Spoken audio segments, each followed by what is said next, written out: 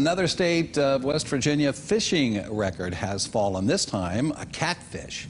It broke the state record for weight. Now, last Friday, Cody Carver, Dry Branch, caught and then released a blue catfish that broke the state record for weight while fishing from a boat in the Marmet Pool of the Kanawha River. This according to the West Virginia DHHR. A big fish, you can see right there.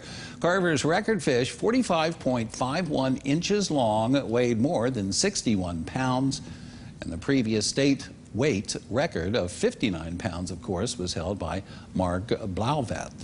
The catfish length record, 50.15 inches, still stands, however. And just last month, a Braxton County man broke the state record, as you recall, for the largest muskie. That is a big fish.